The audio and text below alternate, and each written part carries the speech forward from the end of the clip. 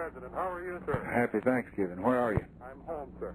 You mean Michigan? No, I'm here In in Washington? Well, thank God I had somebody in town. I was getting ready to tell McGregor Burns he's right about the Congress. They couldn't function. I thought your speech was excellent. Well, thank you, Jerry. Jerry, I got something I want you to do for me.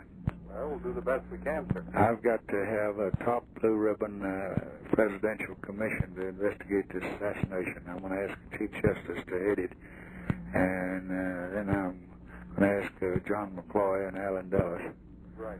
And I want it nonpartisan. I'm not going to point out I got 5 Republicans, 2 Democrats, but I'm going to do that, and I just then you forget what party you belong to and just serve as an American. And I want Dick Russell and Sherman Cooper, John Cooper in the Senate. Dick's on armed services over there, and I want somebody on appropriation, no CIA over in your shop, from appropriation angle, because I'm covering the armed services angle with Russell.